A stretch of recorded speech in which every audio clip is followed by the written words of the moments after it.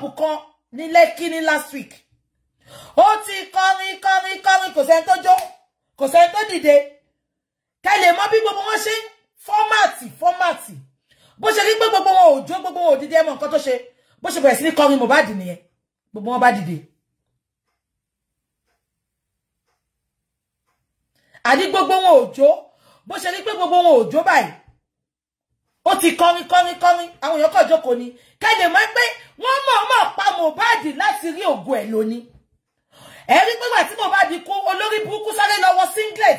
Ó ti ẹ̀rọ pé singlet tó wọ̀ yẹ kó fi jà fún. They are all fake from the pit of hell.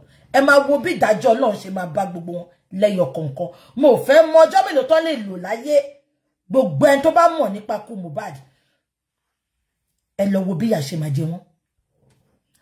Àní kò sẹ́ni tó dìde jó. Ẹ confirm ẹ̀ Lekki ló ti kọrin yẹn ní night club. Ó ti kọ́ orin tí ẹ̀ ló kò kọrin Mohbad o. Bó ṣe rí pé àwọn èèyàn ò dá lóhùn ọ̀tí ẹ̀ wo bẹ̀. Ó bá gbórin, ó bá bẹ̀rẹ̀ sí kọrin Mohbad. Ṣé fẹ́ gbọ́? Without Mohbad, kò sí Zalanta àti olórí Bukky bẹ̀rẹ̀ ṣímẹ́lá tó ń pariwo lé. Ta ló mọ̀ yà láyà yín? Ọlọ́run máa bá ti yín jẹ ni. Àfi tẹ́ bá mọ̀ pa ẹ̀. Mo tún sọ sẹ́ ẹ̀yin tẹ́ pera yín lọ́rẹ́ Mohbad. Tó bá yẹ pé lóòótọ́ rẹ̀ gidi ni. Okay, àwọn family ò fẹ́ justice accepted. Why tẹ́yìn ò ṣe ìjà kó gba justice yẹn? Kẹ́jẹ́ kọ́kàn ẹ máa súre fún yín bí tó bá wà. But instead of that, reverse is the case. Àwa tá a mọ̀ gan là ń takú ti justice. Ọlọ́run àbíyín, àdàbí àbèrè. Bàbá Mohbad, ẹ jẹ́ kí n pe dájú mi kàn bá wa dá sí kí n tó máa sọ̀rọ̀ mi lọ. Mo fẹ́ gbé yín débi kan ni. Kàn bá wa sọ sí èyí tí mo ti kọ́kọ́ sọ yìí. Ọlọ́run jẹ́ kí dájú gbé fún.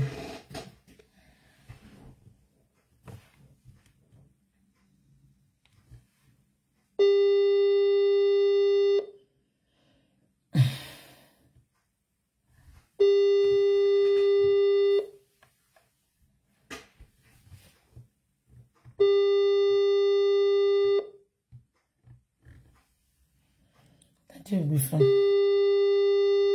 Ẹ jẹ́ ká fi daddy le. Àbí kan tí mo sọ yín. Now, ó fẹ́ gbé yín débi kan láàárọ̀ yìí. Mo rí nǹkan kan láàárọ̀ yìí ní ìdájí. Ẹ má bínú. Mo rí nǹkan kan láàárọ̀ yìí ní ìdájí. Ó dẹ̀ shock mi gan. Ó shock mi gan. Mo máa play kíní yẹn fún yín sìn. Màá wá sọ̀rọ̀ nípa ẹ̀. Ká tó máa lọ. Ṣé ti gbọ́? Now, mo fẹ́ sáré béèrè nǹkan kan, ẹ jọ̀ọ́. Mo need nǹkan kan lọ́wọ́ gbogbo yín. Oh, ẹlẹ́ran mi ló ń pè mí yẹn. Mo ń bọ̀ ẹ jẹ́ kí sáré pè. Ẹni tí mo sọ pé máa ń ṣẹran láti Naija ni yo. Tí n bá ti gbé tèmi dé, you are good to go. Ah, daddy mi wà ní meeting. Daddy ẹ má worry. Ẹ bá wa join níjọ́ mi. Ah, ṣé mo fi nọ́mbà ẹlẹ́ran yẹn síbí ṣá?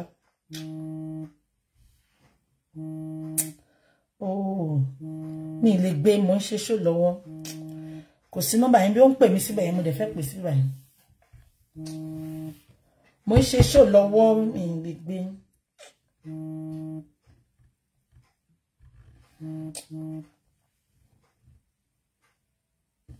Yeah, ẹ jẹ́ kí n fi nǹkan tí mo fẹ́ fi wọ̀nyí.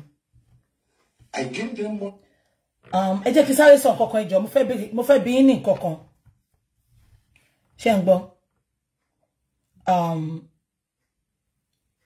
Mo fẹ́ bi yín ní nǹkan kan. Mo fẹ́ bi yín ní nǹkan kan.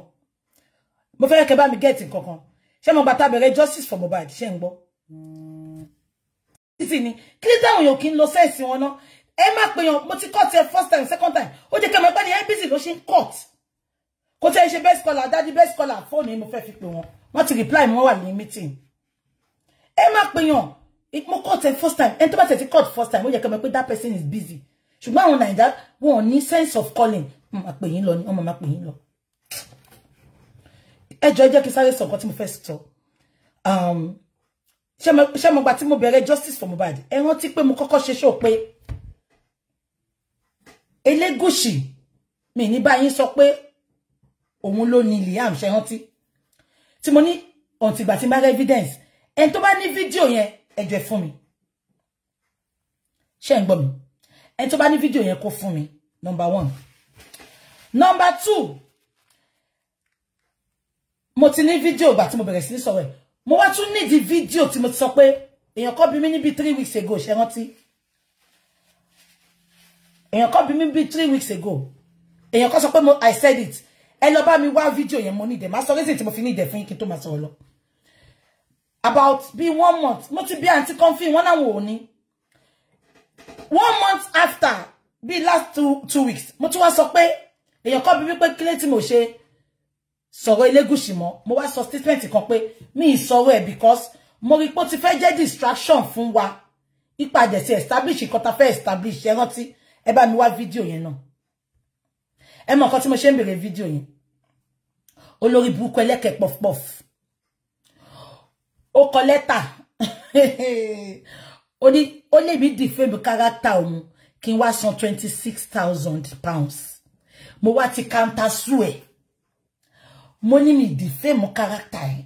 So mo ní di gbogbo àwọn nǹkan yẹn. Ṣé ń gbọ́? Mo ní di àwọn nǹkan yẹn. Mo fẹ́ fi support counter mi ni. Ṣé wípé mi wá sọ gbogbo ẹ̀ fún gbogbo yín. Èèyàn kan sọ pé CP invite Yomi Fabiyi ṣé rí àbọ̀ òun ló wá sọ fún yín. Did you see it? Because I don't want lies. Did you see it? Did he show you that he's in the CP's office? Answer me that question. Please, I don't want to be putting anybody down. Whatever they see, whatever they are telling you, and they did not show it to you, please, let's leave it. Please, I don't want to go far. Am I distracting me? I'm not calling anybody. Elarifa sọ bẹ́ẹ̀, ẹ ti bá Elarifa ló sọ pé ló wá sọ story kan náà fún Atoni mọ́tò wà ní ibi tó ti ń ṣe inquest tí ó dẹ̀ ṣe bẹ́ẹ̀. I don't want to bring anybody down this morning. I'm not calling anybody, please. No. Exactly. Ẹ jẹ́ kó ṣe video fún wa. Please. I don't want it. I don't want lies. Please. Ibi tá délé ni. Mi bo Arifa o, but Arifa pẹ̀lẹ́ ní tó sọ bẹ́ẹ̀ fún wa. Tó lọ gbé ẹnìkan wá tó sọ pé on ní one dialogue lórí pé wọ́n wá fún wọn lówó. Yomi told you he's going to CP's office. Did you see him? Let him show us. Police invited Yomi for what? I want to say justice for Mohbad. They don't want to invite one. I don't want to go there, please. Please, I don't. Emma push me. If Yomi is going to CP's office, to about the full evidence, please don't talk about it. Please. But I don't want to talk about anything there about in evidence. He told you he's going there. Show no koko wa no justice ni. Gbogbo àwọn èèyàn wà no justice leko. Àwọn tó mú sí inú court go. Stop it, please. Iná ìsìsì ò kí ń jóyàn lẹ́ẹ̀mejì. Iná ìsìsì ò kí ń jóyàn lẹ́ẹ̀mejì. Mo ti sọ fún yín. If anybody is telling you anything, ask for evidence. Ask for evidence. Abarifa ìkọlù sọ pé P ọba ó wá negotiate pẹ̀lú òun. Tọ́jọ́ ń dínàdúrà. Ẹ jẹ́ kí n sọ iye báyìí. Ìgbà tá máa rí wọ́n sọ pé wọ́n evidence kọ̀kọ̀. Wọ́n ò ní nǹkankan. Please, don't do this. If anybody tell you anything, let them show you evidence. Did you see the letter? Did you see the letter?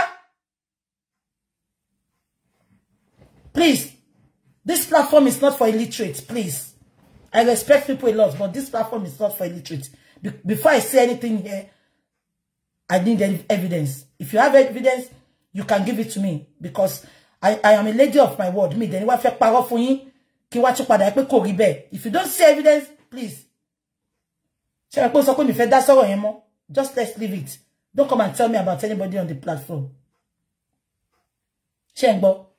If anybody is confirming anything, ask for evidence. I don't want to hear his feedback. I want to see evidence that he went into that police skinny. Ṣebí gbà táwọn Ìyábọ̀ lọ́njọ́ sí ṣe bá rí wọn nínú bẹ̀. Don't share evidence fún wa. He told you he was invited. Did you see the letter? Please stop it. Don't behave like an illiterate. Please.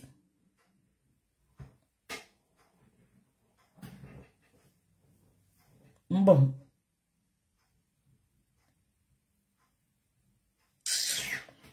Ṣé ń gbọ́, èèyàn kan sọ pé, please, ẹni sùúrù ẹ̀yin tí mo bá sọ. Èèyàn kan sọ pé, police just arrest Yomi this morning because of the last protest. How? That was not a protest. That was a walk. They did not arrest anybody because of protest. Because èmi báyọ̀ mi sọ̀rọ̀ kó tó ṣe protest. Ó láwọn ti gba àyè. Is it because I'm not talking? Ó láwọn ti gba àyè lọ́wọ́ ọlọ́pàá. Because èmi pé bàbá pé kó lè fún wọn ní ọlọ́pàá. Àbí kò yé yín, mo dẹ̀ pé Yomi, ó láwọn ti gba àyè. So ẹ sọ fún mi, kí lè tọ́lọ́pàá ṣe wá fẹ́ arrest ẹ̀. Òun kọ́kọ́ sọ fún mi, mo pé mo ní ẹ má lọ síbẹ̀ láì lọ́lọ́pàá o. Ó ní ẹ ti gbọ́ ọlọ́pàá pé kí máa rẹ̀ ti ṣàlàyé fáwọn ọlọ́pàá tó wà ní Kòròdú. So please, why are they going to arrest her? Don't worry about moderator. I don't have moderator. He told me that. So why are they going to arrest him now? Because of the protest. Please, as we have a lot of illiterates, please, I don't want to talk. Don't let, and if anybody tell you CP invited him, for what? For what? I want to say justice in that country. Don't pariwo lójoojúmọ́. CP or invite him. Ẹ jẹ́ kó máa parọ́ fún yín. Mo sọ pé yàn kó parọ́, but anything, tell battery evidence, please don't believe it. Don't let anybody play on your emotions just because they want donation, please. Shall I put me? That's all we're to join. But please, if anybody is telling you they are going anywhere, tell them you want evidence. You want a letter. You want a letter that they were called. Please.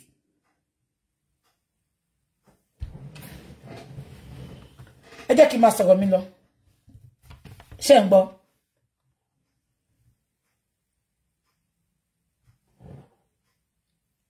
So ẹ jọ̀ọ́, ẹni tó bá ní kíní yẹn,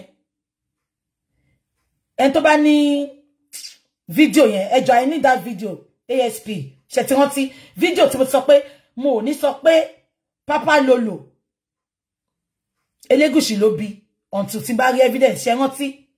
Then later ẹ má worry, tí evidence yẹn wà lọ́wọ́ mi, but ibi tí mo ti kọ́kọ́ sọ video yẹn mo need there, please. It is very very important because ó ti kọ letter ṣé ti yẹn ó no who charge me £26,000 for defamation of character. Èmi náà dẹ̀ sì dá padà fún wọn pé mo jẹ́ lówó kankan kó jẹ́ ká pàdé in court. Ṣé ti yẹn? So lawyer mi sọ pé mo need àwọn videos yẹn pẹ̀lú àwọn nǹkan tí mo ti kó fún wọn. Ṣé ti yẹn? Because tó bá need owó kó lọ gbé òkú Mohbad kó lọ tà. Abeg gbọ́ £26,000. Ṣó ṣì èrè ni? Ṣé kò rí lẹ́tà mọ́ ní ìkàtẹ́ ni? Àbó lórí burúkú ni gbogbo yín. Wọ́n ní ẹ pa ọmọ lọ́mọ. Kí lorúkọ yín wá nu petition mo béèrè lọ́wọ́ ẹ. Bàbá Papa Lolo ó ló fẹ́ gba 26,000 lọ́wọ́ mi. Ikú pa ẹ́. Tí n bá tẹ̀ sanwó yẹn, ṣó máa gbélé ayé náà ni? Ẹsẹ̀kẹsẹ̀ ló máa wàjà. Àfi tó bá mọ̀ nǹkan kú nípa kú Mohbad. Jẹ́ bẹ́ẹ̀ ka petition Mohbad bí ó mọ̀.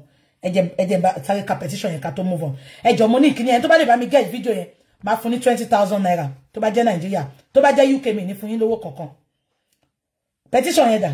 Ẹ jẹ́ sáré lọ wá petition yẹn. Ọlọ́run dẹ̀ jẹ́ kí n rí petition yẹn. Ẹ bá mi ju petition yẹn tó bá ní. Kẹ́jú sínú WhatsApp mi. Ẹ jẹ́ kí n sáré kà fún. Ó dàbí pé tí ẹ ti di. Wọ́n dí gbèkéré létí ẹ̀. Mo bọ́ jẹ́ kí n kà fún kémi wá san 26,000. Ṣé wọ́n àìmí ni?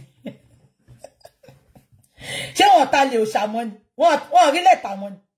Ẹ jẹ́ mo ń bọ̀. Ẹ jẹ́ kí n kà fún. Bí yóò ti gbàgbé. Ẹ jẹ́ ká rán létí. Ẹ jẹ́ ká throwback for ẹlẹ́kẹ̀ puff. Ẹ jẹ́ ká throwback mo ń bọ̀. Ṣé ẹlẹ́kẹ̀ puff fún wáìn mi ni? Àbẹ́gbọ̀ kémi wá san 26,000. UK lọ pẹ́ bí? Kò tí gbé mi lọ kọ́ọ̀tù ẹ má ṣì gbọ́ ọ try ẹ̀ wò ní ọkọ̀. Kò fẹ́ náwó court. 26,000. Ó dá mo ti gbọ́. Mama sọ ní £1. Ilẹ̀ òṣà ò ta wọn. Èmi ló fẹ́ fi revive skin ìyàwó ẹ̀. Owó mi ló fẹ́ fi revive skin ìyàwó ẹ̀. Orí ẹ̀ burú. Ẹlẹ́kẹ̀ puff. Mo tútù sọ. Ṣó fẹ́ gbọ́? Mo tútù sọ. Ọba Ifẹ̀ wà ńbẹ̀. Kò sorúkọ ẹnu petition. Ọba Mọ̀lété wà ńbẹ̀. Òun ni. Sherry. ẹ jẹ́ ká wọn létí. Ẹ jẹ́ ká ṣe throwback. Ẹ bá mi keleke puff puff. Aloba promised Oladimeji. This is a petition Mohbad wrote before he died. He sent this petition to the Assistant Inspector General of Police, the Nigerian Police Force, Force Criminal Investigation Department, Annex, Alagbon. Petition of threat to life, malicious damage of properties, valued the sum of 5 million naira, assault occasioning to harm, oppression, and conduct likely to cause breach of peace against Sam Larry Elegusi. Ṣé gbogbo ide rántí before kí Mohbad tó kú Sam Larry Elegusi ni Sam Larry ńjẹ́. Ìjọ tí Ìyábọ̀ kan lẹ̀ out ló sáré lọ yọ Elegusi tó denounce Sam Larry. Ṣé ń gbọ́? Elele, Obele and others. Elele àti Obele yẹn ló wà pẹ̀lú Zalantan. Ṣé rí pé ikú ń bọ̀ mọ́rin, ikú òfura. Ẹ jẹ́ ká máa kà. I of the above name address, a law-abiding citizen and a musician, bring to your notice the assault and threats to my life by the above mentioned person. On the 25th of June 2023, while having a video shoot with another artist by name Zalanta Ibile, the above mentioned person, numbering about 15, led by Sam Larry Elegusi. Ibẹ̀rẹ̀ sọ ma pọ̀ mọ́ yóò parọ́. Sam Larry Elegusi ni Sam Larry ńjẹ́. Ìgbà tó attack Elegusi pé kí lorúkọ ẹ̀ wá nu petition. Ó sáré bọ́ta. Ó lóhun kọ́ òun ò mọ̀ rí. Sam Larry sáré lọ yọ Elegusi lẹ́gbẹ̀ẹ́ orúkọ ẹ̀. Sam Larry Elegusi invaded the premises with dangerous arms such as guns, cutlasses, etc.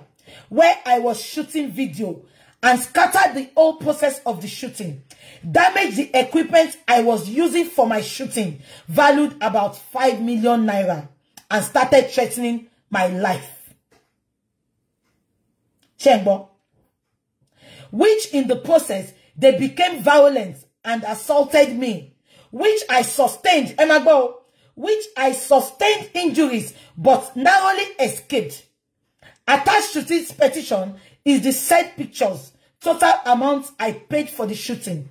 They have destroyed 8 million naira, which is non-refundable. Shengbon. However, ibiti oreleke puff puff otilione, elege scotchegi, eke da bi scotchegi ti mo shenjo siti oda. However, during the assault, they were boasting, they were boasting that they work for Oba Said Elegusi. Ogba enumi. However, during the assault, they were boasting that they work for Oba Said Elegusi, and they have been asked. Elegusi asked them to deal with Mohbad for reasons best known to him, which till date they are still threatening to kill me if they see me. Eleke puff puff. Sumo mi nibi tori sumo ni la amo se eni. Jo. Mohbad sir, I call on your office to save my life from the above mentioned persons and bring them to book. Mohbad put out this petition on the 27th of June. 2 months after, wọ́n pa ọmọ yẹn. Ẹjọ́ ta ni suspect. Yàtọ̀ sí Ashana, ta ni suspect. Ọmọ tó lè máa sọ pé kó save òun kó má kú lọ́wọ́ Sam Larry tí Elegusi rán. Now, ibi tí mo ti ní problem pẹ̀lú Nigerian police ni. This petition, they threw it under the carpet. Okay. Mo sure pé tó bá jẹ́ pé Elegusi ò gba petition yìí, Abota sọ pé òun ò rí petition, so definitely ò rí petition. Ọmọ tó wá ti fi o Mohbad wá fi ara ẹ̀ kọ ẹ lọ́rùn. Please, what are the responsibilities of our royal father? To look after their citizens, their community, the citizens living under them, àwọn ìgbèríko tó tara wọn jáde, àwọn members wọn, àwọn citizens. That is their duties and obligations. Am I communicating? Now, Mohbad wá fi ara ẹ̀ kọ ẹ lọ́rùn. ipe tóun bá kú kon mú wá ti Sam Larry ẹjọ́ ta ni ó bá protect Mohbad ta ni ó bá protect Mohbad ta ni ó bá pe Sam Larry pé tó bá tún fọwọ́ kan mọ́ yẹn ẹjọ́ but instead of that wọ́n ti rí Mohbad lórí pé ọmọ kò lè níyàn ni táwọn bá pa àwọn máa pa gbé abẹ́ gbọ́ mi táwọn bá pa àwọn máa pa gbé ìtorí ẹ̀ lọ ṣe competition yìí tí ò ṣe nǹkan kan sí ẹ má gbàgbé pé ìjọ tí Ìyábọ̀ bọ́ta tó sọ pé Elegusi ẹ lè sọ pé ẹ mọ̀ Sam Larry yìí ìjọ kejì ó sáré bọ́ta ó put update ó sọ pé òun ò mọ̀ rí o kò ń ṣe family Elegusi àwọn chief Elegusi gan wọ́n disclaim why Elegusi wá bọ́ta kó bá wa disclaim petition yìí láti jọta tí ń sọ kàkà kan display ẹrú kú ẹ Sam Larry tó wọ́n ṣe ó sọ pé all stations settled wọ́n ti gbé sí up till today Sam Larry ò wá explain nǹkan tí kíní yẹn mean fún wa ẹ wá sọ pé ẹ mọ̀ ń pa ẹ èmi àti ẹ máa jọ pàdé court ẹlẹ́kẹ̀ puff UK lọ pé bí kò ṣe Nàìjíríà ẹnu la máa fi sọ ìdí la máa fi jókòó wàá rọ́wọ́ lọ́ọ̀yà tèmi náà ṣó ti gbọ́ má worry mo kàn ní kí n chip yẹn yìí ni ẹ jẹ́ ká padà síbi tá a ti ń bọ̀ ẹ bá mi pe Oríyọmí Hamzat ẹ máa gbọ́ Oríyọmí wà ní London ẹ jẹ́ kí n stop ẹ Oríyọmí wà ní London bí báyìí so ó dàbí ní meeting kan tó lọ bí wọ́n ṣe question and answer wọ́n wá béèrè lọ́wọ́ ẹ pé nípa ikú Mohbad ṣé ń gbọ́ ẹ máa gbọ́ nǹkan tó sọ nípa ikú Mohbad tó bá ti sọ tán màá sọ nǹkan tí mo fẹ́ sọ ẹ máa gbọ́. Some of my boys to join the protest. So I was at the candle night they did in Ibadan. Ọ̀rọ̀ Mohbad ló ń sọ. For Mohbad. But I was, I couldn't show my face. So I was very happy when Baba Mohbad contacted me. So I gave him my platform. He talked. Ẹ máa gbọ́. Before we even go on here, before we came on here, he talked to me. That was when I realized that it wasn't my case. I am not a blogger. I am not doing my own to make. Ṣé ń gbọ́? Ó nígbà tí bàbá Mohbad wá sọ́dọ̀ òun, ó ní bàbá Mohbad bá wọn sọ̀rọ̀. Oríyọmí said, that was why I knew that case is not my case. Ẹ máa gbọ́ lọ. I cannot capitalize on somebody's tears to make money. And there is no way. Ẹ máa gbọ́. The case is a lost case. If you lose your home and you are going to the battleground, you've lost before you even venture into that war. Why do we win? Not loud enough. Timothy's case. Baba Timothy, Ìyá Timothy, Ìyàwó Timothy, Ẹ̀gbọ́n Timothy, Àbúrò Timothy, talking in one voice, asking for single thing, nothing but justice. They don't even see anything about the property. They were less concerned about the wealth. They want to know the cause of their son. The wife wants to know the cause of her husband. The children want to know who killed their father. And that was the message, that was the instruction given to me, and that has been the question from beginning to the end. Who killed Timothy? Justice for Timothy. Let everybody that is connected with the death of Timothy be arrested. Let the investigation be done. Ẹ máa gbọ́ o. When the investigation was not properly done in Osun State, we made a noise. Transfer to Abuja. When we got to Abuja, we realized ọwọ́ ti kàn wọ́n. Now, ẹ jẹ́ kí sáré sọ̀rọ̀ ń bẹ̀. Fún gbogbo èyí tẹ́ ń sọ pé kí bàbá gbé kéèsì lọ sí Abuja. Ṣé rí pé Oríyọmí sọ mí báyìí. Ó nígbà tó ń fẹ́ ṣe dáadáa ní Òṣogbo. Ó lọ sọ pé káwọn gbé kéèsì yẹn lọ sí Abuja. Ó nígbà táwọn gbé dé Abuja, àwọn rí pọ́wọ́ ti kanwọ́, àwọn move back. So mo ń sọ lè fún gbogbo ẹ̀yin tẹ́ sọ pé kí bàbá gbé case lọ sí Abuja. Mo ti sọ fún yín ṣe ra Abuja yẹn. Best friend, bestie, Elegusi ló wà ńbẹ̀. Ẹgbẹ́ Tókun. Tinubu boys jọ làwọn méjèèjì. So kò sí bó ṣe lè gbé lọ sí Abuja, ọwọ́ ti kan wọ́. So ẹ jẹ́ ká filẹ̀ leko ká máa ṣe justice wa lọ. So ti yín, ìyẹn ibẹ̀ yẹn kọ́ mo fẹ́ kẹ́ gbọ́ o. Ẹ jẹ́ ká máa gbọ́ lọ. Oríyọmí náà confirm sí pé Abuja yẹn ọwọ́ máa ń kan wọ́n ńbẹ̀. Ẹ jẹ́ ká máa gbọ́ lọ. Transfer back to Osun State and our hands are dirty. But Iya will say this, Baba will say this, Iyawo will say this. We now have fans. We have wife fans. Iya fans. Baba fans. Now, ẹ jẹ́ kí sáré sọ̀rọ̀ kan fún yín bẹ́ẹ̀. Èèyàn kan sọ pé so Berekete just play us. Up till now, me tí mo stand Berekete. Me the first sọ̀rọ̀ jù. If Yomi can talk like this, think about yourself. Me first sọ̀rọ̀ jù lórí Berekete. But if Yomi can talk like this, but it's alright fún yín rí, but ọ̀rọ̀ mi máa ń dàbí ọ̀rọ̀ idiot ni. Majamasa ni Berekete ń ṣe. Ẹ má gbàgbé pé àwọn people yìí, mo ti sorry fún yín. Àwọn ni Berekete yìí máa lọ bá. Àbí kò yé yín. Àwọn ni Berekete yìí máa lọ bá. Tí Berekete bá lọ ṣe jura ẹ̀ lọ, wọ́n wá lórí ilẹ̀ tó kọ́lé sí o. Ó jẹ tax 100 billion pounds kó wá san. Àbí kò yé yín. Ẹ jẹ́ ká máa sọ̀rọ̀. Ṣé wọ́n ti pé Berekete wà ńbẹ̀ ìgbà tí ìjọba fún wa ní fake results. Up till now Berekete ò bá wa dá sí.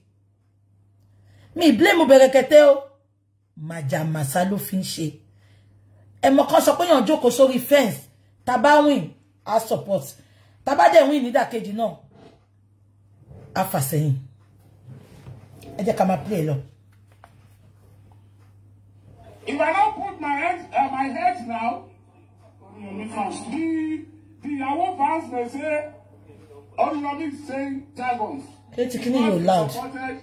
Father.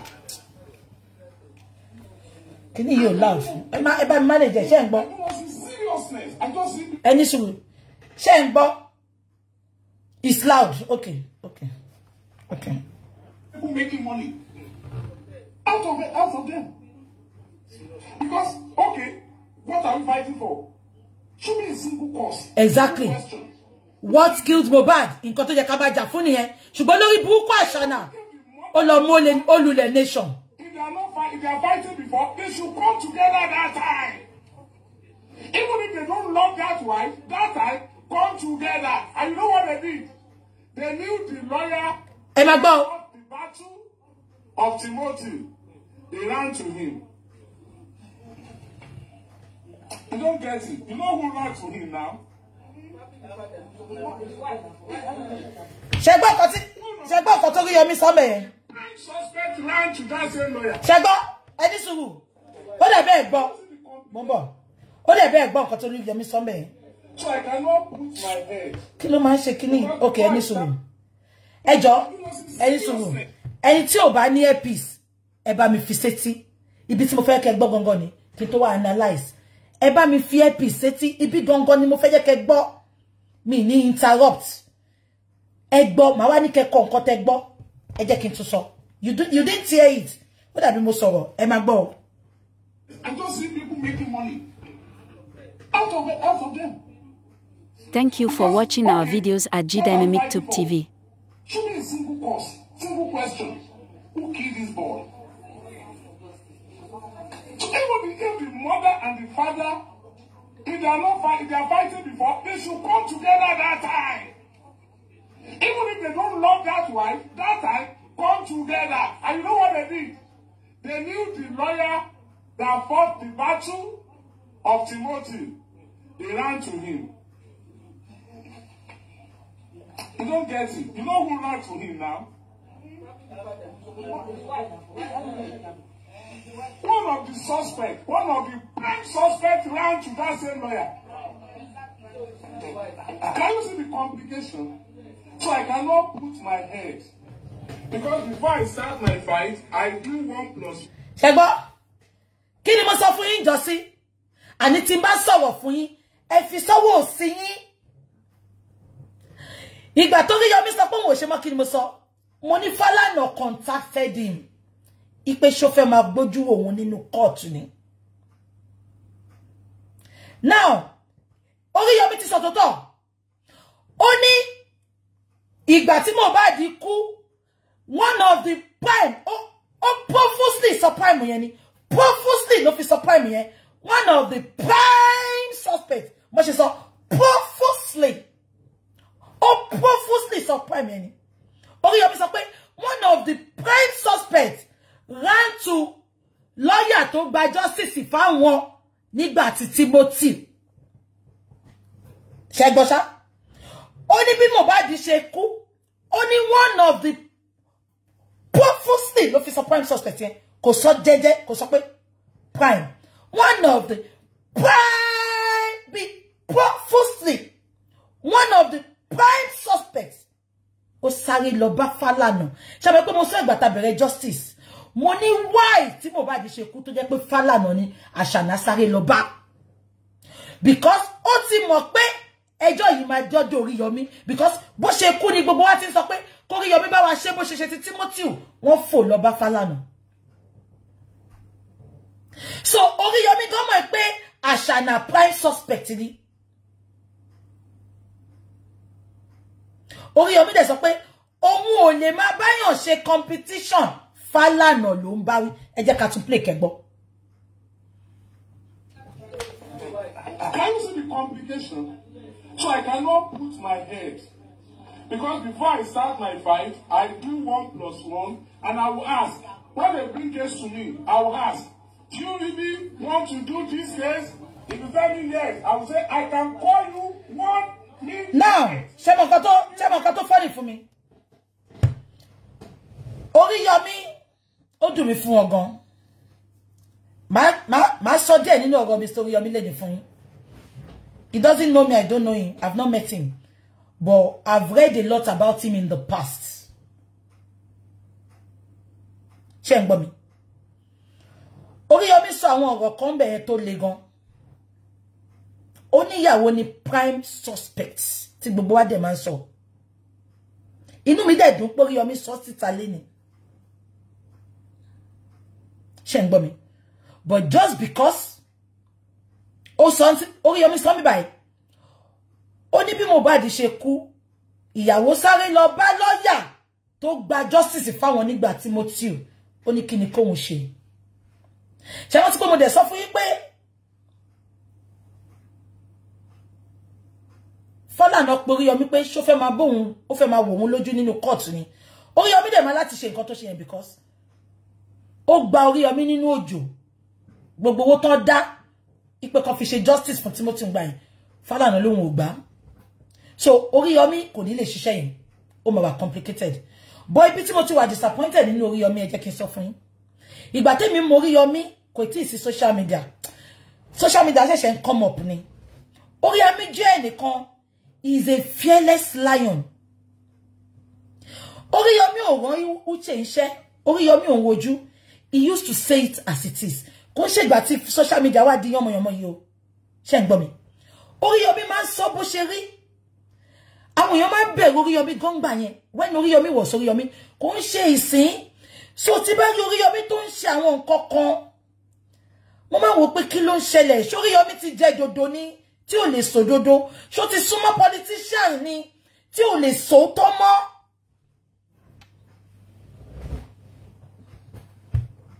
Am I communicating? Now, ṣé ti kí nǹkan tó sọ ń bẹ̀ yẹn? Kí ni wọ́n fẹ́ fàyọ? Ìgbà tó rí Yomi mọ̀ pé Àṣànà ni number 1 suspect. Ṣé wọ́n ti pé gbogbo pé kó cancel Naira Marley, Ìyábọ̀ Ṣẹ̀pẹ̀tẹ́rì àti Jíswèrè náà bẹ̀rẹ̀ just because of personal vendetta tó ní pẹ̀lú Naira Marley. Ìgbà tó bá ní kó cancel Naira Marley, Orí Yomi ló kọ́kọ́ bẹ̀rẹ̀ ní Ìbàdàn. ó sọ tá ṣe life ni ẹ̀yin tó lọ máa fìyà jẹ pọ̀ ẹ má ṣì mí gbọ́ mo sọ pé Naira Marley mi lè sọ pé Naira Marley fìyà jẹ gan because mi rí evidence tí Sam Larry ni mo rí ṣé ń gbọ́ Oríyọmí ló kọ́kọ́ cancel Naira Marley ní Ìbàdàn Oríyọmí wá mọ̀ sí pé Àṣànà ni prime suspect be purposely prime suspect Oríyọmí wá mọ̀ pé Àṣànà ni prime suspect kí ló dé tí ó padà bọ́ta pé Naira Marley ò ṣe prime suspect o Àṣànà ni àwọn tí Ọlọ́run máa dá lẹ́jọ́ ń bọ̀ èmi bọ̀ kọ́kọ́ lolúwa wí èrè mi sì ń bẹ pẹ̀lú mi láti san fóníkálukú gẹ́gẹ́ bí iṣẹ́ ọwọ́ ẹ̀ Oríyọmí ló bẹ̀rẹ̀ kan cancel Naira Marley ó sọ ńjọ́ yẹn ó ṣe show ni ó lóhun ti sọ lórí program òun pé kàn má play Naira Marley mọ́ Oríyọmí ó dẹ̀ wá rí pé Àṣànà ni prime suspect ó dẹ̀ sọ̀rọ̀ ó dẹ̀ dákẹ́ láti jọ yìí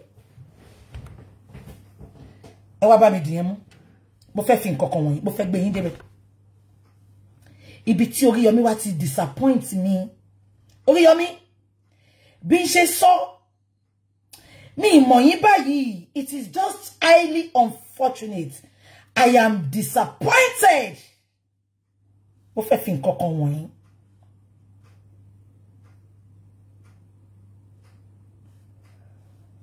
mo bẹ̀ má bínú ṣé kí ni ẹ ti lọ ni ẹ bá mi wo reply Oríyọmí èèyàn kọ send ẹ sínú bíbá yìí láàárọ̀ yìí náà wọ́n fi sínú comment mi please can you look for it for me and send it to me oh ẹ bá mi wá mórí ẹ bá mi wá reply ẹ mo fẹ́ fi reply Oríyọmí wọ̀nyí ni ṣé ni tó send ẹ ti yọ ni oh shit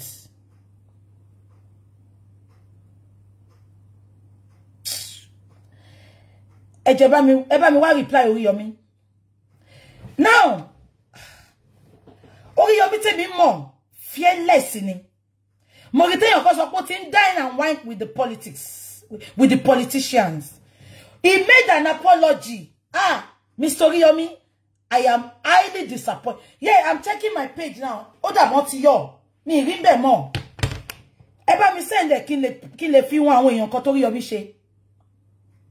Oríyọmí, you used to be a fearless man. What is happening gangan? Oríyọmí, kí ló ń ṣẹlẹ̀ gangan, Mr. Oríyọmí? No, he deleted it, but èèyàn kan send ẹ sí mi níbí báyìí. Ẹ bá mi wá, please. Kí tẹ́ èèyàn máa ń ṣe báyìí? Ṣé ti yọ ni? All comments. Wọ́n bọ̀, ẹ jẹ́ kí n tú wa.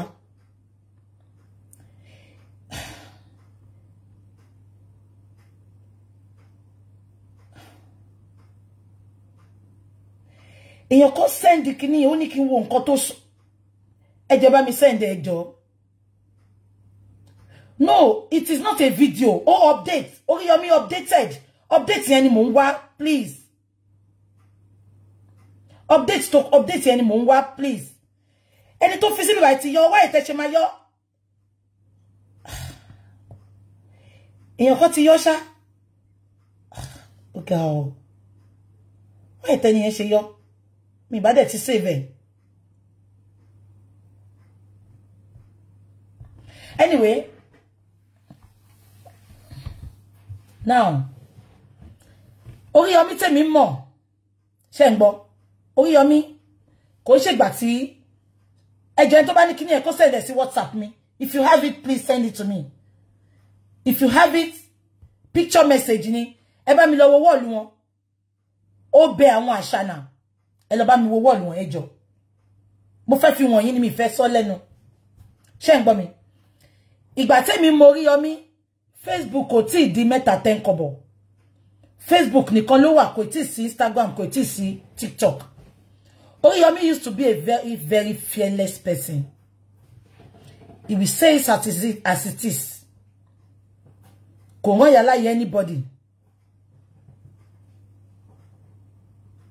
Please, can you send it again? Bóyá inú inbox mi kẹ́ send ẹ sí WhatsApp àbí I'm saying the update, not the video.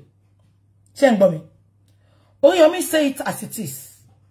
I don't usually watch him, but but ibate mi mo, he doesn't care. O ma so. Igba wo lori Yomi di ka sọ̀rọ̀, ka ma babe, ka sọ̀rọ̀, ka withdraw. Share video tori Yomi ṣe, he was not under duress. Always sọ pé torí àwọn àṣànà attack mo mọ̀ pé kò ṣe torí àwọn àṣànà attack o. Ori Yomi have a thick skin. Probably bí àwọn àṣànà pé en tó lè bá sọ̀rọ̀. Ori Yomi wá lọ update. Olóhun ò sọ bẹ́ẹ̀ o. Ó ní káwọn àṣànà má bínú o. Ori Yomi lẹ́nu yín. Ori Yomi ele má jẹ́ kí n ṣe yan block, mo fẹ́ block yan tó ń ṣe mute yẹn ni má worry mo bọ̀. No. Ṣé ń gbọ́ mi? Ori Yomi wá lọ ṣe update yẹn mo fẹ́ fi wọ̀n yín.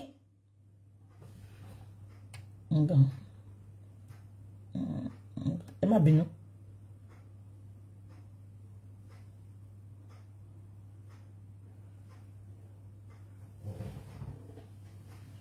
Ṣé ń gbọ́ mi? Ori Yomi wá lọ ṣe update. Okay, what about you see? Okay. Ẹ ṣé. Ẹ wo update sórí Yomi ṣe. Má kà fún yín, má fi sórí wall mi. Ẹ jẹ́ kí n kà fún yín. Nbọ̀. Okay, mo ti block ẹ. Ẹ jẹ́ kí n kà update sórí Yomi ṣe fún yín. Ó ní we are not accusing her. Àṣànà ló ń bá wí yẹn. Ó ní we are not accusing her. We just answer a spontaneous question spontaneously. We are sorry. We don't want to distract you on the struggle for justice. We wish you best on the struggle. We are not accusing her. Ori Yomi? No, it should not be you, Ori Yomi. Sherry, one thing táwọn èèyàn máa ń sọ nìyẹn. Sherry, nǹkan tí mo fi ní gbogbo confidence láti máa sọ̀rọ̀ báyìí tí mo lè wojú anybody. Mo ní gba owó ẹ̀. Ìjọ tó bá ti ń jẹjẹkújẹ, ò ní lè sọ tọrọ mọ́. Ọlọ́run lọba tó ń ṣe fún ni tí ò ní tán. Orí ajé ìjẹ tán lèmi fẹ́ lọ́wọ́ Ọlọ́run. Kò ń ṣe oore tó lórí burúkú kan máa ṣe fún mi tó máa sì lè gún. Kí náà bá pé Orí Yomi tán sọ fún. Ó lè má update. Ó ní we are not accusing her. Lẹ́nu Orí Yomi tó ti kọ́kọ́ sọ pé àṣànà ni prime suspect. Make it make sense. Mr. Orí Yomi, this is too low of you. This is too low. Okay, one attack you won't be. You are a big man in blogging. Ṣé kí ni àwọn àṣànà ṣẹ̀ṣẹ̀ fẹ́ sọ tó máa touch yín Orí Yomi? Èmi sọ fún gbogbo yín pé kò ń ṣe pé torí àwọn àṣànà ń bú. Èèyàn kan ti pè é ní pé come off it. Go and make a publication to say sorry. I am telling you now. Because Ori Yomi stood there, he was not under duress to make that publication, to make that statement. Why will he put this update? Do you have to apologize? You can just to share update. For Ori Yomi to make this update, convince me, for me the conviction pé Falana mo tún sọ òun ló sọ fún Yomi kó má dá sí. Bó ṣe ń Ori Yomi kó dá sí tó. Èyàn kan sọ pé torí ìyàwó àti àwọn ọmọ ẹ̀ ń gbé ní Naija, orí yín burú. Ìgbà tó ṣe ti Timothy, mo bó ṣe fẹ́ pa ni. Ṣé kò tẹ́rí sí? Ó tẹ́rí sí because kò sí sáànù kankan tó ní kó má dá sí. Ó ti mọ̀ pé wọ́n ní Falana lẹ́yìn, ó ja ìjà yẹn. Ẹ wá sọ pé tó rọ́mọ àtìyàwó ẹ̀. Ṣé ìgbà tó ń dá sí ti Timothy, kò mọ̀ pé òun lọ́mọ àtìyàwó. Kí ni tẹ máa ń sọ̀rọ̀ bí ẹni tí ò ní làákàyè ń gbà mí nù. Thank you. His update was totally wrong. Kí ló ṣe Orí Yomi lẹ́nu ọjọ́ mẹ́ta yìí? Ṣó ti ń jẹṣẹ́ kan ni? Àbí kí ni gbogbo kátikàti lọ́wọ́ Orí Yomi? Orí Yomi is a fearless man. Kí ni tó ń ṣe báyìí? Orí Yomi ti jẹ́ dodo kò lè sọ dodo. Ṣé gbogbo yín get mi ṣá? Even tó bá ń bú ẹ kàn lè wò pé nǹkan tí mo sọ yẹn mistake dẹ̀ ni o. Ẹ dẹ̀ wò pé you now update. So definitely èèyàn kan pàṣẹ fún ni pé lọ fi update kò bẹ́ẹ̀. Naija abájọta tẹ́ ṣe ṣoríire nínú yẹn. Very dark man. Títí dé ní yo. Oh, tí gbàgbọ́ tẹ́lẹ̀. Mo gbé ìdí fún ẹ. I shake my hands for very dark man. I shake my hands. I shake my hands. Mo gbé ìdí fún very dark man. Awi koko lójú ọlọ́rọ̀ tọ́lọ́rọ̀ bá gbọ́ kí ni bàbá ńlá ìyá láìyá ọlọ́rọ̀ fẹ́ ṣe. Ẹgbẹ́lẹ́ gbọ́ ẹn tó súnmọ́ Mohbad ní sọ́run. Ó lọ ṣe interview lọ́wọ́ VDM. Màá wá sọ bẹ́ ṣe fẹ́ ṣe. Mo kú jẹ́rìí ọmọ mi VDM. Ó gbáradì. Ìlú àmì tìtìtì ń jọ yẹn. Ẹ jẹ̀bi. Ẹ rí pé ẹgbẹ́ bí Fálàrẹ gbáre fẹ́lẹ́bì ni. Ẹ lè imagine.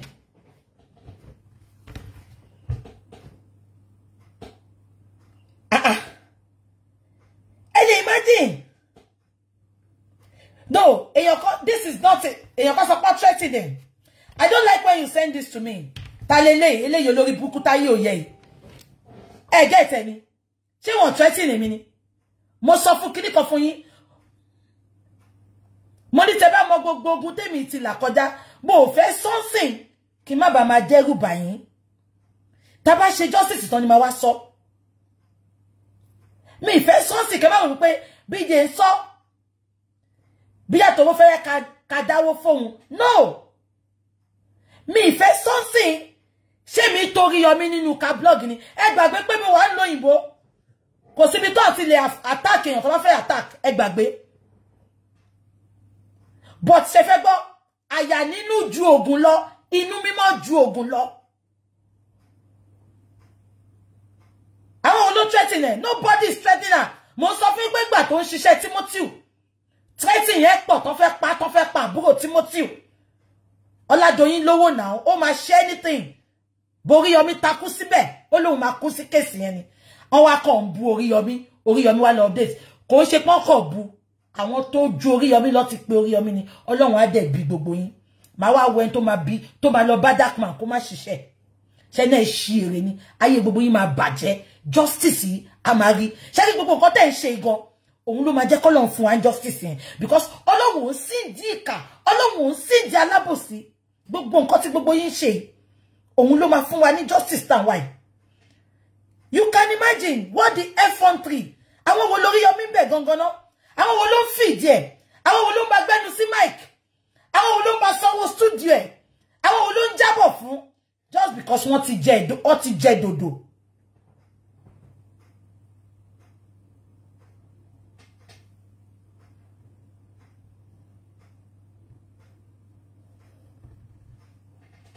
Àbí kan tí mo sọ yé yín. Wọ́n ti jẹ dòdò. Wọ́n lè sọ dòdò. Àbẹ́ orí Yomi. Ó wá lọ update. Ó ní I'm not accusing her. Ní nǹkan tẹ́ fẹ́ nu yín sọ. You were not under duress. You said it because you knew the truth. Orí Yomi knows what is happening. But he cannot just talk. Mo dẹ̀ ti understand. Ṣebí jọ́ tẹ́ sọ pé ẹ ṣe mọ́ orí Yomi. Èmi gangan ni mo sọ pé ẹ má bu orí Yomi. I understand what is happening. Mo dẹ̀ jú sí. Mo dẹ̀ sọ nǹkan tó ń ṣẹlẹ̀ fún gbogbo yín. Mo sọ nǹkan tó ń ṣẹlẹ̀ fún gbogbo yín. He doesn't have to come out to put that update. But he puts that update out just to convince his master. To convince àwọn tó ń jẹ lọ́wọ́ ẹ̀. A lè kéré nú ayé o, ṣùgbọ́n a kéré lọ́dọ̀ Ọlọ́run. Gbogbo ẹ̀yin tẹ́dẹ̀ wá ń di ìbàjẹ́ kí Mohbad má gba justice. Ọlọ́run ju gbogbo yín lọ. Ọlọ́run ló bá ṣẹ̀dá. Ọba tó rínú tó róde tó máa fún wa justice yẹn. Èmi dẹ̀ ń sọ tẹ́ bá pé igba, tẹ́ pé 1 million, tẹ́ pé ra yín lálágbára. Tí a bá rí justice yẹn, ẹ má kì mí mọ́. Now before I finish my chat. Ìgbà tí mo sọ̀rọ̀ ńjọ́ Saturday, olórí burúkú gbogbo yín táyé yín máa bàjẹ́ tẹ́ máa ṣánkú. Ẹ̀yin alábòsí. Ẹ sọ pé mi ṣépè fún Papa Lolo ní kúrí ní ṣoríire. Gbogbo ẹ̀yin tẹ́ ń wò mí lé ní ẹjọ́ mo bẹ̀ yín. Ìgbà tá bẹ̀rẹ̀ justice kí ni mo máa ń sọ. Olórí burúkú ọ̀pálẹ̀ mọ́ fi godo entaye ó yẹ afòkú gbanvata. Ṣé gbogbo yín rántí òun ló kọ́kọ́ bẹ̀rẹ̀ sí ní ṣépè fáwọn ọmọ. Ẹ lọ bá mi mú fídíò ìgbà tá bẹ̀rẹ̀ justice for Mohbad ibi tí mo ti ń ṣépè fọ́mọ. Wọ́n máa ṣépè fọ́mọ àwọn ọ̀tá ọmọ mi, ọ̀tá ọmọ àbúrò mi. Ṣé gbogbo yín rántí? Ẹ bá mi confirm ṣé gbogbo yín rántí? Kí ni mo máa sọ? Ó máa ṣépè yẹn àṣẹ àfòkú gba inverter, ó fẹ́ lọ gbé ajá, ó fẹ́ lọ kó air condition, ló ṣe ń ṣépè, ló fi èpè dá justice rú. Ṣé gbogbo yín rántí? Ẹ jọ̀ọ́ bá mi wá gbogbo fídíò yẹn, máa wá play next time tí bá bọ́ta. Àfòkú gba inverter, àwa máa ṣépè, a máa attack gbogbo ọmọ lọ́mọ. Ó ṣépè yẹn títí mo down. Ṣé gbogbo yín rántí? Mo máa ń sọ lórí platform pé mo ò ní dá wọn lóhùn, mo ò ní ṣépè fọmọ wọn. Kọ́ máa ṣépè lọ, ṣé rántí? Ìjọ́ tí mo máa bọ́ta ṣépè níjọ́ tí olórí burúkú àṣànà tó máa ṣọ́kú mọ́ ìyá ẹ̀ lójú, tí ìyá ò ní jèrè ẹ̀ láyé, tí ò ní jèrè ẹ̀ lọ́run, tó pa odindi ọmọ tó dẹ̀ dákẹ́, ó máa ya odi ni. Kàkà kó má sọkú tó pa Mohbad, wàá ya odi tó máa fi kú ni. Olórí burúkú ọmọ àṣírí ẹ̀ ti tú sí mi lọ́wọ́. Next one tí mo ń bọ̀ àpí ẹ̀. Ṣé nǹkan tí mo sọ yé yín? Mo ní mo ò ní ṣépè fáwọn ọmọ, mo ò dẹ̀ ṣépè yẹn. Ẹ lọ mú gbogbo fídíò tí mo kọ́kọ́ ṣe pa Mohbad, ẹ lọ mú ibi tí mo ti ṣépè fún Baba Lolo wa. Bó ṣe jẹ́ pé afòkú gba inverter, ọ̀pálẹ̀mọ́ ajá, ọ̀pálẹ̀mọ́ oúnjẹ, ó ń ṣépè yẹn gan, ó fẹ́ fi scare gbogbo àwọn èèyàn. Mi dá lóhùn. Ṣé rántí? Mo dá gbogbo wọn lóhùn. Ó wá dijọ́ tí àṣànà lọ pè síbì kan, máa wá play. Ẹ bá mi wá gbogbo fídíò yẹn. A ní láti máa rán wa létí nǹkan tó ń ṣẹlẹ̀. Àṣànà wá lọ pè sí ọ̀dọ̀ àwọn olórí burúkú olùlẹ̀ nation. Ó wá bẹ̀rẹ̀ sí ní ṣépè fún gbogbo ọmọ àwọn tó ń jẹ justice fún Mohbad. Ṣé rántí? Ó bẹ̀rẹ̀ sí ní ṣépè fún gbogbo ọmọ ọ̀tá àwọn tó ń ṣe justice. Ṣé gbogbo yín rántí? Bí ṣe jáde tí ń jọ yẹn pé àbólórí burúkú ni ẹni. À ń sọ̀rọ̀ ó dẹ̀ ń sọ pé ó dẹ̀ ń ṣépè fún àwọn tó ń wá justice. Ta ni ò bá support wa? Ṣé gbogbo yín rántí? Mo ní ta ni ò bá support wa? Ó wá tún ẹ rántí tó ń gbé gbogbo àwọn ọmọ ọ̀tá wa ṣépè. Ẹ rántí? Mo dẹ̀ bọ́ta. Mo ní máa wò di sùtánà fún ẹ. Máa pretty picture ọmọ ẹ máa gbé ṣépè. Ìjọ yẹn èmi náà dá ìpè yẹn padà, gbogbo ìpè tó ṣe bí jà gbogbo ẹ̀yin tẹ̀ ń jà justice mo jà. Táwọn olórí burúkú kan wá ń sọ sí pé ìtorí mi ń ṣépè fọmọ, kò ní dá fún yín, kò ní dá fún Papa Lolo. Ikú gbóná ló máa kú. Àyàfi tí ò bá ṣe ìtorí tí ẹ̀ lọ́ ṣe pa Mohbad. Abẹ́ ẹ̀gbọ́n kan tó tí ìyá ẹ̀ sọ ni. Ó ní ikú tó jẹ́ kí Mohbad kú. Ẹ bá mi wá gbogbo voice note yẹn. Ẹ jọ̀ọ́, we have to play it. Ó dàbí àwọn kan àwọn èèyàn bí àwọn olùlẹ̀ nation wọ́n ti dá sọ́dọ̀ sí sọpọlọ wọn ti memory lane. Àbáyé yín fẹ́ bàjẹ́ ni. Ó ní ikú tó jẹ́ kí Mohbad kú, ikú tó jẹ́ kí Papa Lolo kú ni Mohbad kú. Ìwọ gbé tí ẹ dání, ó dẹ̀ pa ọmọ lọ́mọ. Mo wá ṣépè ẹni mo ṣépè, ẹ ní kúre, ta ni Papa Lolo tán lè ṣépè fún. Ibi kọ́ lẹ wà tí àṣànà pé bàbá Mohbad tó ń gbé bàbá Mohbad ṣépè. Ẹ síbẹ̀ gbà yẹn, olórí burúkú yín, ẹ̀yin olóṣì. Ẹ ṣòṣì. Ìgbà tó yẹ pé olórí burúkú aṣẹ́wó kan náà ni gbogbo yín. Ẹ gbọ́ ọmọ bà fọ́sùn. Àbáyé yín fẹ́ bàjẹ́. Mo ń bọ̀. Ìyá ẹ̀ ti rest in peace bẹ́ẹ̀ yẹn. Ìyá ẹ̀ ti rest in peace. Àbáyé yín fẹ́ bàjẹ́. Ṣé kò pé kí Papa Lolo kú? Mohbad sì lè bímọ mi. Àbẹ́ mọ̀ ni. Mo ní táwọn tó lóyún bá wọnú inú ibi tó ti fẹ́ bímọ. Ẹ gbọ́. Ó pè kó mi dànù kágbé má fọ́. Ó pè kó ọmọ yẹn kú. Ọmọ tuntun tó bá ní inú máa ń bí àwọn èèyàn tó bá sọ pé ìyá bí ọmọ, ìyá kú, ọmọ wà láyé. Inú máa ń bí àwọn èèyàn because wọ́n máa ń sọ pé ó pè kó mi dànù kágbé má fọ́ because ìyá yẹn sì lè bí mi but ọmọ òkókó tó filẹ̀ ta ló fẹ́ tọ́. Ẹ wá ń sọ pé àṣànà pa Mohbad. Wọ́n ṣépè fún Papa Lolo. Papa Lolo ṣé kò pè kí Papa Lolo kú? Ju kí Mohbad kú lọ. Mohbad sì lè bímọ mi sáyé. A ò dín ní Papa Lolo. Tẹ wá ti torí pé ẹgbọ́n mu àlè wá sínú ilé. Tẹ wá pa Mohbad, ọmọ tó ti pé 26, tó ti ń du àwọn òbí ẹ̀ nínú, tó ti ń du àwọn ayé nínú, tó ti ń du àwọn Nigerians nínú, tó ti ń du àwọn ọ̀rẹ́ ẹ̀ nínú. Ìdùnnú family kan lẹ mú lọ yẹn. Papa Lolo tí jẹ́ dùnnú, ó lè jẹ́ ìdùnnú fún ìyá ẹ̀. Bọ̀ tó bá kú, tó bá jẹ́ pé lóòótọ́ ni ìyá ẹ̀ nífẹ̀ẹ́, á bí mi. Papa Lolo tí ìgbélé ayé ṣe nǹkan kan. Ìkókó sì ni. ẹ wá no ṣépè fún Papa Lolo ẹ ní kúre kò ní dá fún bàbá ẹ ẹ̀yin olórí burúkú etí ń dùn yín ni ẹ mọ̀ bá tí mo bẹ̀rẹ̀ sí ṣépè fún Papa Lolo ni ìgbà tí Àṣànà sọ pé ikú tó jẹ́ kí Papa Lolo kú ni Mohbad kú ṣé ẹ kàn máa wo fídíò ni ẹ máa wá play gbogbo ẹ̀ fún yín kẹ́ gbọ́ Mohbad sì lè bímọ míì ó sì lè bí 5 ó sì lè bí 6 a máa dùn àwọn òbí ẹnu a máa dùn Àṣànà aṣẹ́wó ṣàwámà nínú okay ẹ ti pa Mohbad nsìn ẹ fi omi lẹ̀ ẹ fọ́ àgbè inú ẹ̀ báwo la gbé ṣe fẹ́ produce omi mi no make it make sense because mo hate ṣe hypocrisy Nigeria ni mo hate jù because ibo ni gbogbo yín fetí yín sí ìgbà tó lórí burúkú ọ̀pálẹ̀ mọ́ tó ń support Àṣànà tó ń ṣépè fáwọn ọmọ tó wá justice ẹ mọ̀ ń gbà yẹn pa àwọn ọmọ kan ni ibo lẹ́wà ìgbà t'Àṣànà bọ́ síta tó ń gbé àwọn ọmọ tó wá justice ṣépè àwọn ọmọ ẹni tó wá justice ẹ mọ̀ pé ó ṣépè ńgbà yẹn wọ́n wá ṣépè fún ani kò ní dá fún Papa Lolo mo tuntun sọ ta ni Papa Lolo tó lè ṣépè fún nǹkan tó mú Àṣànà tó ṣépè fún gbogbo àwọn ọmọ tiwa tá bá wá justice fún Mohbad nobody is above it. I am telling you ẹ tún court here ṣé go bí má bọ́ta mama say ni no there is a reason for that because ọ̀pálẹ̀mọ́ òfìgọ́dọ̀ òun ló kọ́kọ́ bẹ̀rẹ̀ àtúndá lóhùn Àṣànà gangan wá fi pé òun ní agbára kan tó òun lè fi wá ṣépè ìtọ́ra ń bá wá pé kí ló pa Mohbad ṣáàjẹ̀bí ni abábẹ̀rẹ̀ jù ní ẹni ṣoríire abolórí burúkú ni kò ní dá fún yín kò ní dá fún bàbá Papa Lolo ikú tí Mohbad kú àti bàbá Papa Lolo àti ya Papa Lolo wọ́n lọ bá Mohbad ńbẹ̀ ọ̀nà mi dànù àgbè òfò ṣé kò pé kò mi dànù ká gbé wa láyé àgbè yìí máa produce omi ẹ̀fọ́ àgbè sìn àràgbè fi gbé mímọ́ gbogbo ayé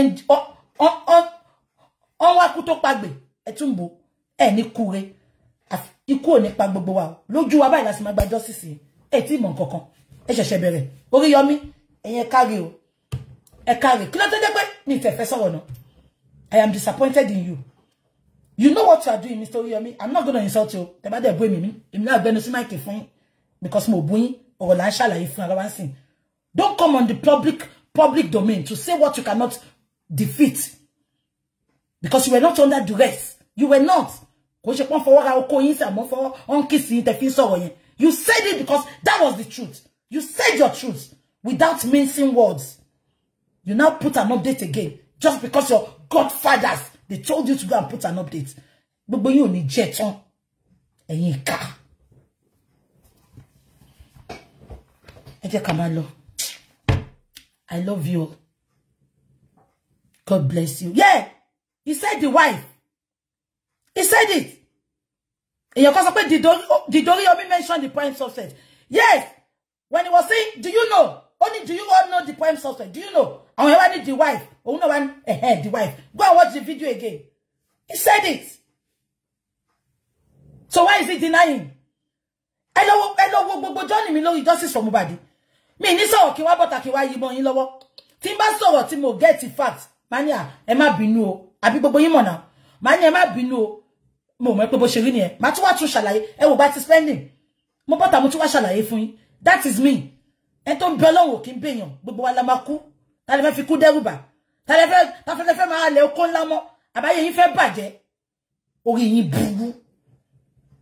Olùlẹ̀ nation lẹ wá apologize fún. Àbáwọn godfather yín. Orí Yomi, if you still want people to respect you, gbogbo jẹkújẹ tẹ́ lọ ń jẹ pẹ̀lú politician yẹn, you have to stop it because ẹ ti jẹ dodo. Ó ti so wà obvious pé ẹ ti jẹ dodo ẹ lè so dodo. And ọ̀dọ̀ yín lẹ ti kọ́kọ́ cancel Naira Marley. You have to reinstate him back because you started it and you know the prime suspect. Just because ẹ ti rojọ́ fún yín, Fálànà ti sọ nǹkan tó ń ṣẹlẹ̀ fún yín. You were so confident to say ṣé gbogbo yín mọ̀ prime suspect, ṣé gbogbo yín mọ̀ prime suspect. Tí ó bá ní nǹkan tẹ́ ti gbọ́. And you are now saying, I was now referring to how ẹ̀yin ará Ìbàdàn ní kébékébé kò ṣe gbogbo wọn ṣùgbọ́n mo mọ̀ gbogbo nǹkan tó ń ṣẹlẹ̀ lórí internet sí bí Ìbàdàn ni.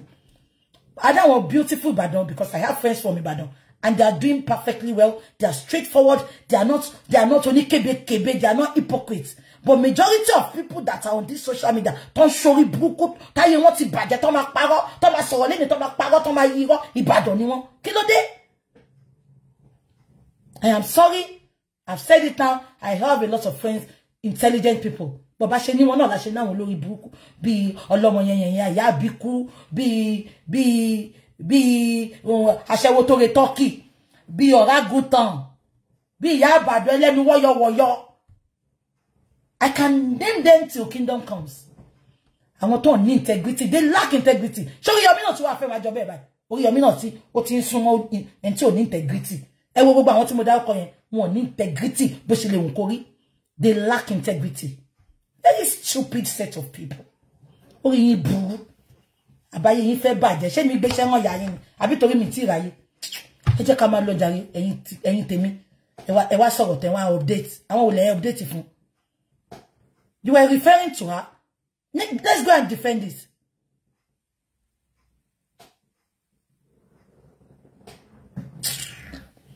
Ẹ jẹ́ ká máa lọ jàre. Ẹ wá ń bò nǹkan tí ò ṣe bò. Ẹ sọ pé Wunmi ni prime suspect. Why are you updating again? Just because your Falana had called your godfather. Thank you for watching our videos at Gdynamictube TV.